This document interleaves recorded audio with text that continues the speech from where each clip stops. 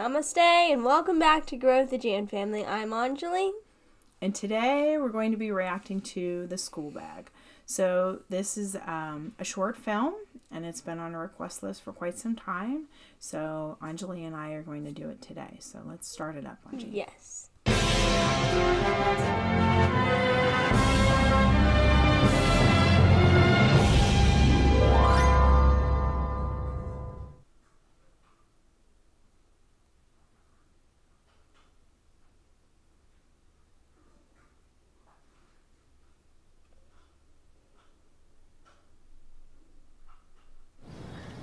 अम्मी दरवाजा खोलिए, दरवाजा खोलिए अम्मी।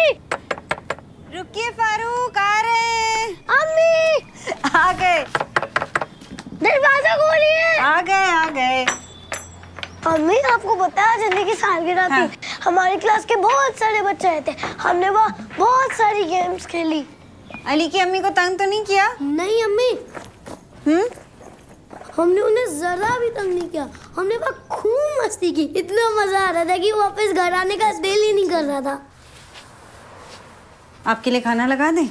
नहीं अम्मी, खाना तो हम खा के आए हैं और बहुत सारा केक भी खाया। कल आपकी भी तो सालगिरह है।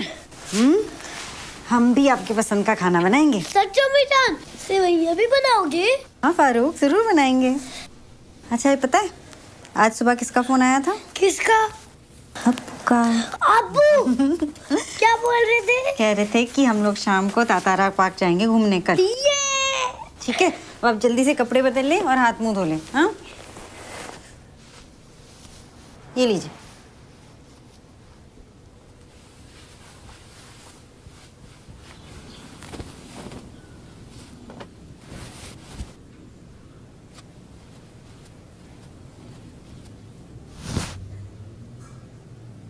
Like checking the backpack. Yeah.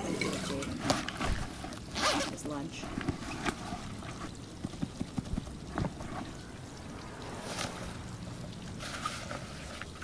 Farooq, Farooq. अरे अम्मी, आज फिर आपकी किताब हटी हुई है।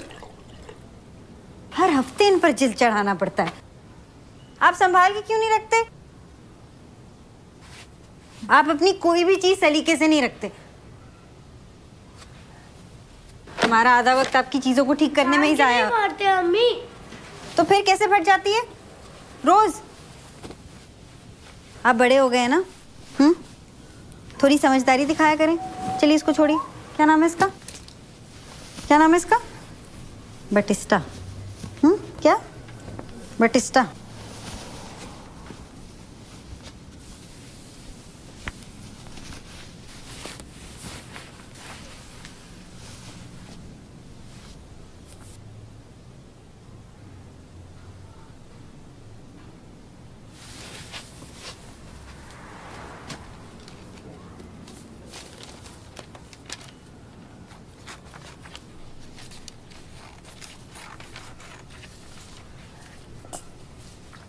अम्मी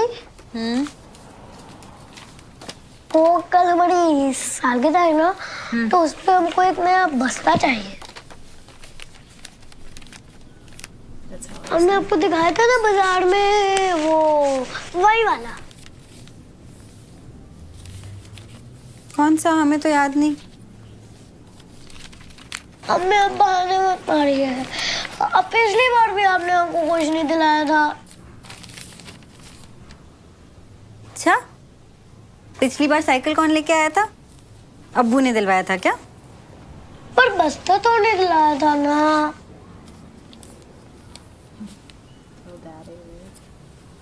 मेरे ला दीजिए ना प्लीज। आप ये सारी फरमाइशें अपने अब्बू से क्यों नहीं करते? हाँ, और अब्बू तो स्कूल के बाद आएंगे और हमें कल ही नया बस्ता लेकर जाना। अच्छा चलिए हटिए, बहुत सारे काम है। फिर नमाज का भी वक्त हो रहा है। चलिए उठाइए उसको। Sounds like J.A.N, right? हमें नया बस्ता दिला दीजिए, वरना हम अब्बू से शिकायत कर देंगे। अच्छा, तो आप अब हमारी शिकायत अब्बू से करेंगे? बस्ता हम दिलवाएं और आपका सारा प्यार अब्बू को? नहीं अम्मी, ऐसा नहीं है। फिर अब तो आपका बस्ता कल आपके अब्बू ही लेकर आएंगे।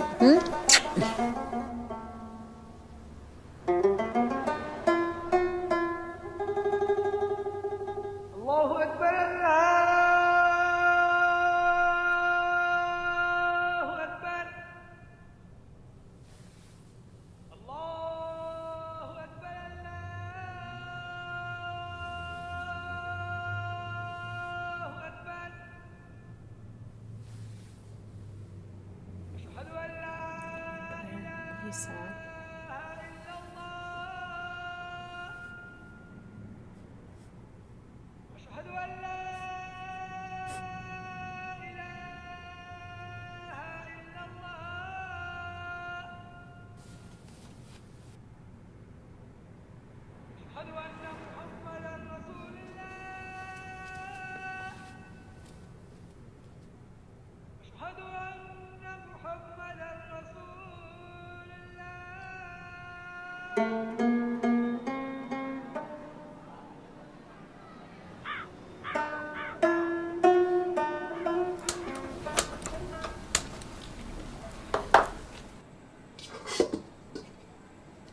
मम्मी बाजार बंद हो जाएगा, हम बस्ता लेने कब जाएंगे?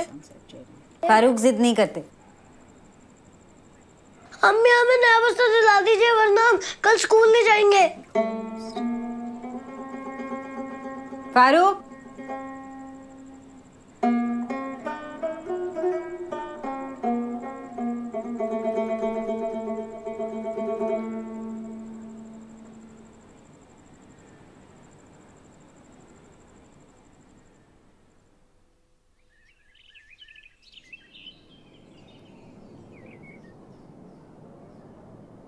फारूक,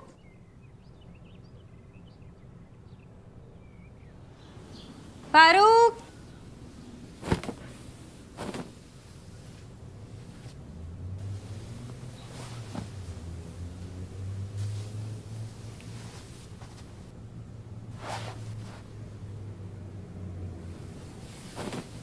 बेटा उठिए वरना देर हो जाएगी।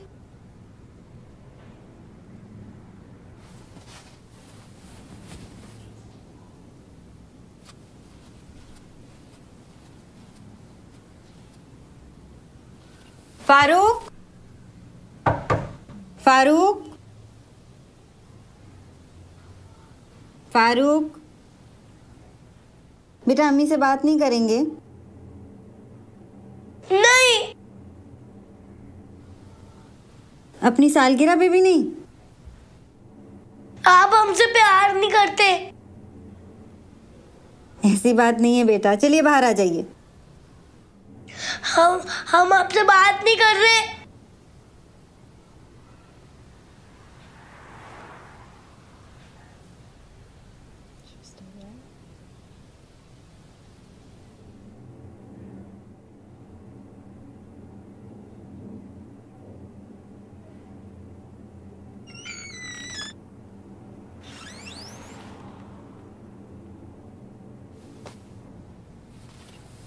अरे वाह, ये तो वही वाला बैग है।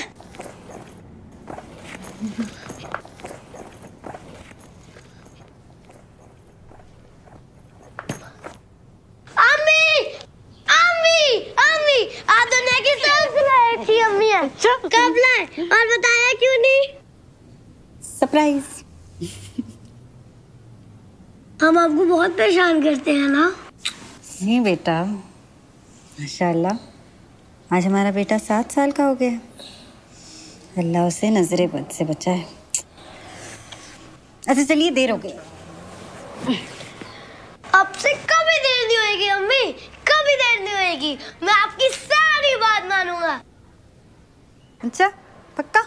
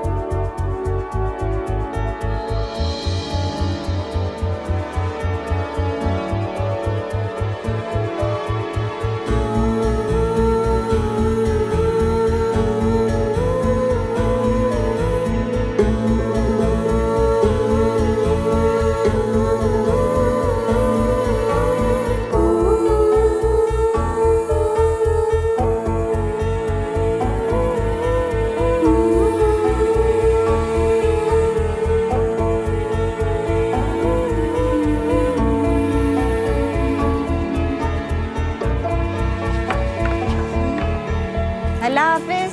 अल्लाह हाफिज अम्मी।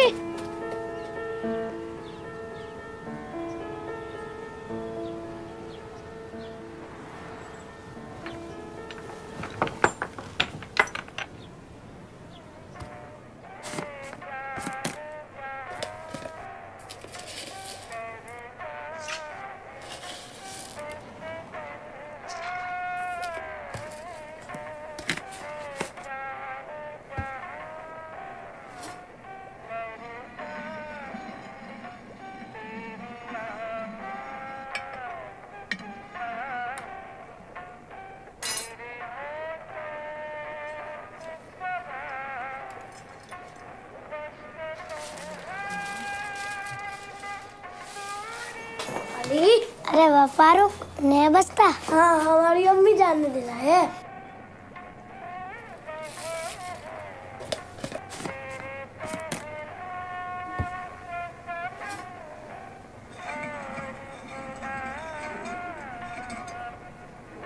Good morning sir. Good morning Farooq. आज बड़े खुश दिखाई दे रहे हैं आप। हमारी सालगिरह है ना। ओ, सालगिरह की मुबारक हो। Thank you. नया बैग हमारी अम्मी ने दिलाया है।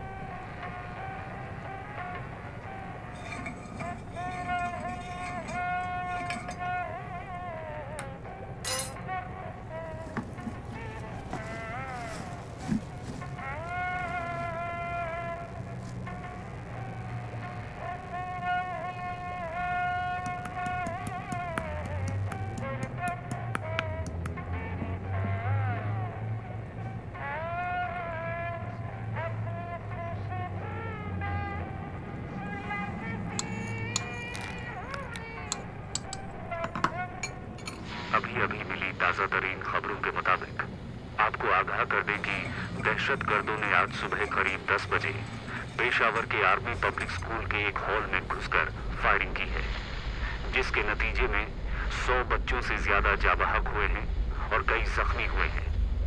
जख्मी बच्चों को फौरी इमदाद के लिए पेशावर के रीडिंग अस्पताल ले जाया गया है। पता चला है कि जिस वक्त दहशतगर्द स्कूल के हॉल में दाखिल हुए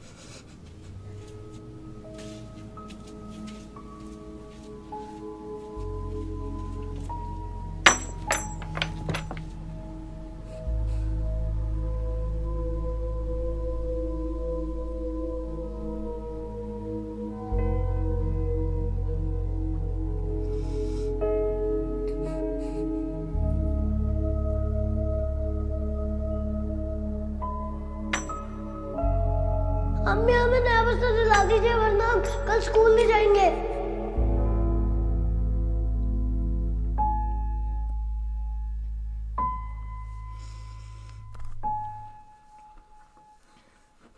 So now that Anjali and I have somewhat pulled ourselves together, not what we were expecting when the title said the school bag. No. Not at all. What we were expecting, you know, the good 12, 13 minutes of it is the little boy coming home, telling his mom about his friend's birthday party and that his birthday's coming. He wants the bag, his new backpack, and, you know, and she gets it for him, and they're, you know, being silly.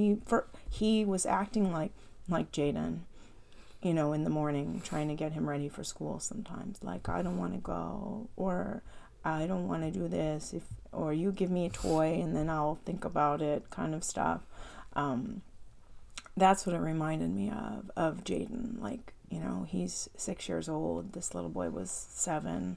You know, just that I don't want to go to school, you know, unless you know, give me a special treat in my lunch or special school bag, or, you know, she was helping him wrap the books. I feel like I'm always taping papers that J.A.N.'s bringing home that he ripped out of pages. But I try. Even, you know, Anji doesn't always want to get up in the morning, and trying to get them out the door on the bus sometimes is a little bit hard to do. But I try to make sure that I tell them I love them before they go. You know, you never know what's going to happen. So, gotta live for today. Make sure, you know, tell those people you care about them. Don't fight and leave. Because this stuff happens, unfortunately, all the time. But it also makes me angry. And this part of this is, you know, we've been doing these videos about, you know, hate and the cycle of hate. And, you know, this story is from Pakistan. The mom and the son are Muslims, and they're getting terrorized by other Muslims. And that, you know, and these people in this story are the peaceful majority, and they're getting terrorized by their own people. And it's like this cycle of hate that never seems to be ending. Somebody needs to break it.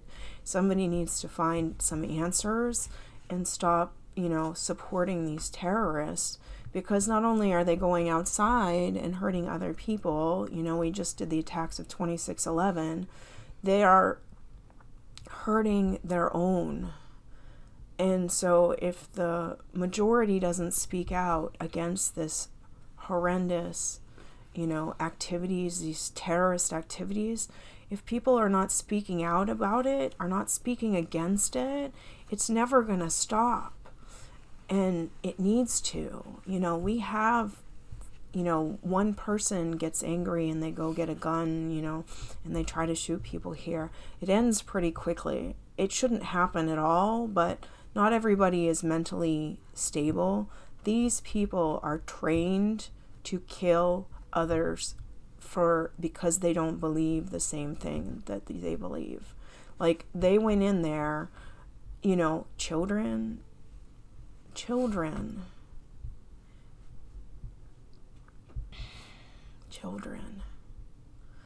This should not be happening. The majority needs to speak out. We need to stop terrorism, and it needs to start somewhere. So everybody needs to get on their pedestal and stand together. The peaceful majority needs to stand together, and we need to stop this terrorism, because this should not be happening. Children, you know, you want to fight with somebody, you want to start a war with somebody, you go up against their military, their defense, and if you can't, then you shouldn't. You don't stab people in the back and come around their way. That just makes you a coward. So we need to end terrorism, and it needs to start now. So now I'm off my step stool there.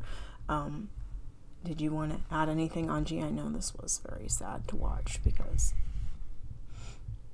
So yeah, it's sad that people like go out like everyday shops and stuff, and they just can't go out without thinking about like terrorists, without thinking about what's gonna happen to them. Like, this is why, like, I'm pretty sure parents don't let their kids go out on everyday things because of this stuff. And it's sad that we can't do that, and we can't go out without thinking about this stuff. Right. Yeah, being a kid, you shouldn't be afraid to go to school. Yeah. Right? Or, you know, parents shouldn't be afraid to let you go out and play. You know, back in the day, you could go play in the street and come home when it was dark. Now, you can't really do that. Now you're afraid to go to the movie theaters or, you know, to any, you know, shopping. You know, here, it's like a one person usually kind of thing, but, you know, this was probably more than one person going in. You know, this was like a terrorist activity. This is stuff that shouldn't happen. And yeah, as a kid, you shouldn't have to prepare for these kind of things, right? Yeah. children your age, even J.A.N, has to go hide and do lockdown drills because people bring guns to school here. You know, that's the kind of thing, the fear. You shouldn't be afraid to go to church or temple or a mosque. You shouldn't be afraid to go to school. Yeah. You shouldn't be afraid to go out of your house because there are these terrorist activities going on around you. This is not okay, you know. And I know there's been a few comments that you guys worry about Anjali. And, you know, we want her to be aware of this stuff. We want her to have the knowledge, about what's happening around the world. Exactly. You need to know. So, unfortunately, this stuff happens. So we need to prepare for it and make sure there's a plan, either at school, there's a plan at home, you know, what happens, you know, if you're out, where do you go? You know, I go to these places now that I've heard of, there have been shootings, and I think, you know, where is the nearest exit? If somebody came in right now, where am I taking the children to? How fast can I get? And I think of there's some shops that are just so open that there would be no place to hide. And that scares me, going in there with all 3 children shopping, you know, even with my husband. It's not an easy thing. And yeah, you guys, unfortunately, it breaks my heart that we need to share this with you, but you're old enough to understand and also be aware that these horrible things do happen, and we want you to be safe. Yeah. Because we love you. So I hope you like this video. Don't forget to subscribe. And join our wonderful family. We'll see you tomorrow. Bye.